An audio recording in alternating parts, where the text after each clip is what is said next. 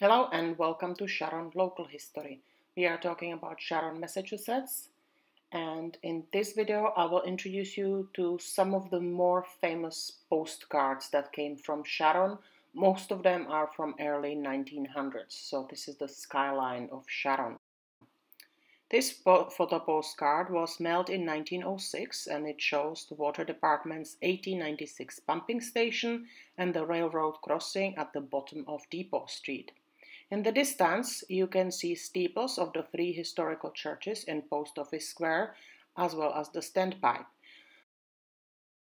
This is our Post Office Square, or the center of Sharon. This is how it looks like in early 1900s. To the left is the brick Dennett block built in 1903. In the middle is C.F. Bryant, and to the right is the general store owned by Pettis and Colburn. The general store, built in the late 1800s, after the original store was moved to 32 Station Street, was destroyed by fire on December 11, 1966. The square has not been the same since. This postcard of Post Office Square is from 1948 and it shows angled parking. By the way, the traffic lights were not installed until 1987. The drivers had to keep to the right. This is a postcard of the Unitarian Church. On July 2nd, 1740, after a small group of settlers was granted permission to be set off as a town of precinct, the first meeting house in the first parish of the second precinct of Stoughton was built. Shown here is the present-day Unitarian Church, built in 1842, the third structure on the site.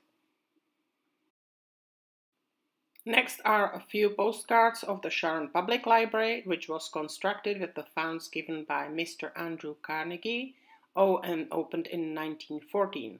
The plans for this building were widely distributed to other towns in Massachusetts through the Division of Public Libraries and were also included in the 1929 edition of the Encyclopedia Britannica in the Library Architecture section. The library is one of several buildings in the Sharon's Historic District number 1.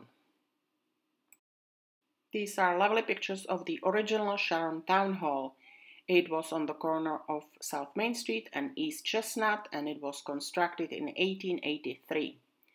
After paying $300 for the land and borrowing not more than $10,000 to erect the building, it served the town for 82 years. This is the old Sharon High School, better known as Wilbur School Apartments now. The first section, the left side of the old Sharon High School, opened in 1920 as a grammar school known as Charles R. Wilbur School. In 1929, a new Sharon High School that included an auditorium and a gymnasium was added to the Wilbur School. The last class to graduate from this high school was in 1957. The school then became Sharon Junior High and later became known as the Wilbur Intermediate School. It remained open until 1981. Today it serves as Wilbur School Apartments. Sharon was advertised as a resort town from the late 1800s to about 1940s. This was Lawn Crest, and it was located on 20 Pleasant Street and was one of the most popular places because of its proximity to the center of town as well as the train station. This is a photograph of the old Central School that was erected in 1710 on North Main Street opposite Brook Road, and then it was actually moved to the First Congregational Church right next to the church. It remained there until late 1800s, and then it became part of House on 50 Quincy Street. This is a postcard of the Stoneholm property, which was constructed with Sharon granite from nearby Moll's Quarry, and it is one of 2 Sharon homes listed on the National Register of Historic Places. It is located at the corner of Ames and East Streets. It was originally a luxurious home of manufacturer H.A. Lothrop, built circa 1848. This is a postcard of the Cobb's Tavern that was built in 1740. It is on 41 Bay Road. It was a stopping place on the Bay to Bay Road. In the days of stagecoaches traveling from Boston Bay to Narragansett Bay in the Rhode Island. Here one could obtain food, drink, and a place to sleep. From 1819 to 1895, it housed the East Sharon Post Office. Jonathan Cobb had been the proprietor of the tavern, and it is private residence now. The tavern is in its own historic district, the Historic District 2, and is one of those Sharon homes listed on the National Register of Historic Places. This house on 300 East Street is known as the Deborah Sampson House, but it was actually her son's house, Earl Bradford Gannett. He was son of Benjamin Jr. and Deborah Sampson Gannett. This is a photograph of Men's Mill, which manufactured cotton sail dock. After fire destroyed the first building in 1831, a second building was built around 1840 at the edge of Men's Pond, where the fifth privilege on Massapequa Brook was located.